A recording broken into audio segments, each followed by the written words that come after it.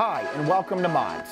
We're keeping you connected to inspiring science with Virtual Camp Discovery, brought to you by Citrix, the museum's official innovation partner.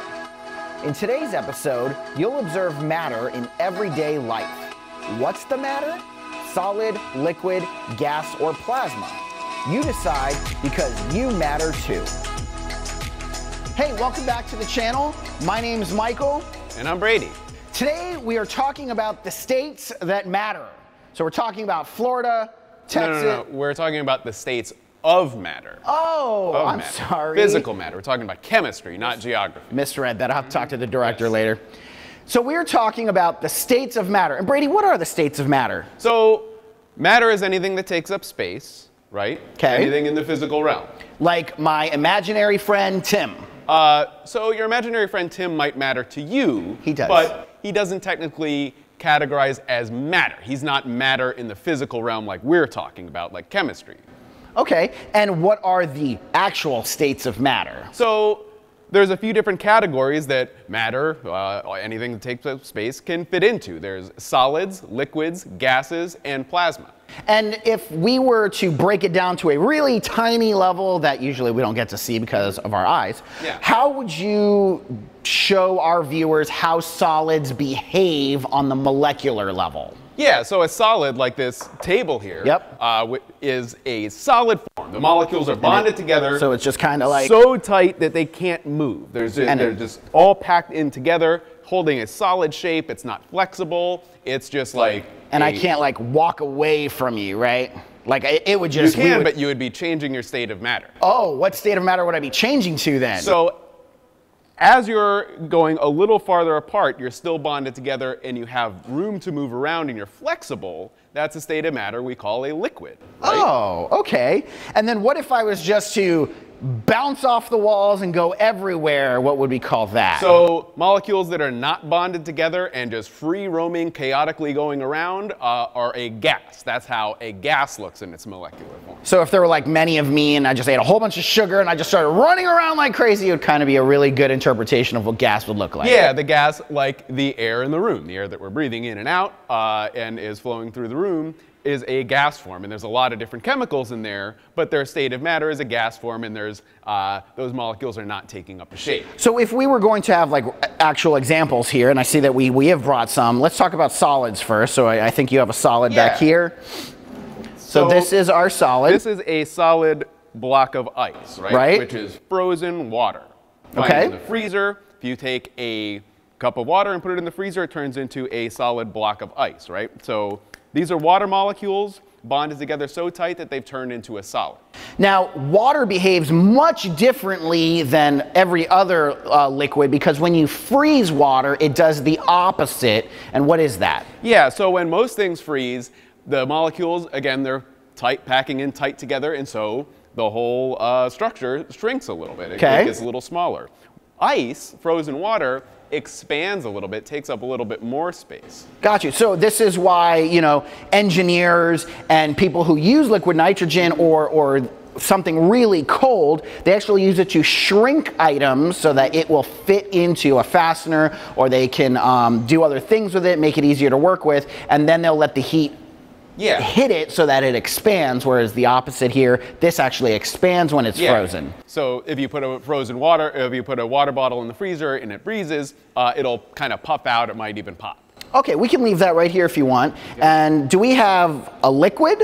Yeah, so if I were to leave that in the balloon and let it melt, it would look like this. This is just liquid water in here, and it's taking the shape of the balloon because it is liquid water. It's kind of flexible, right? It's fluid. It takes up the shape of whatever it's in.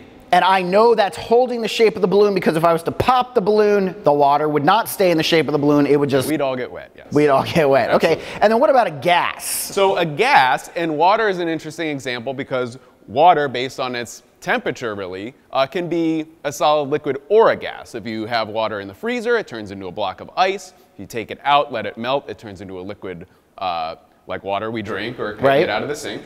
And if you take the same glass of water, throw it out on the sidewalk and leave it in the sun, it evaporates, those molecules break apart. And kind of does like one of these right here, except you can't see it. So it turns into a gas. right? Okay. And so there's gas in this balloon.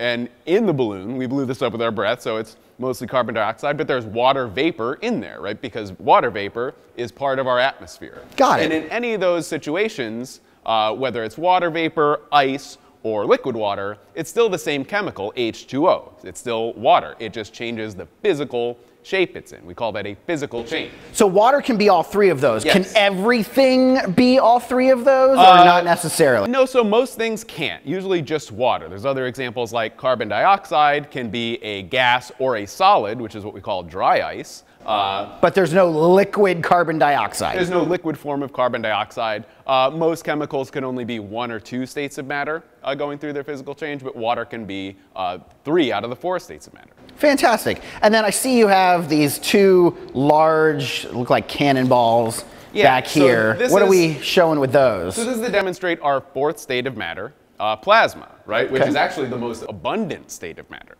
Okay, in the universe, right? Like that is just... In the whole universe. Some people think it might be like gas or even solid because of planets, but not all planets are solid, as we found out. So, all right, go ahead. So many stars are plasma, like our home star, the sun, basically made out of plasma. Plasma is like fire, lightning, some of those extreme things that you can't really fit into one of those 3 simple categories of a solid, liquid, or a gas.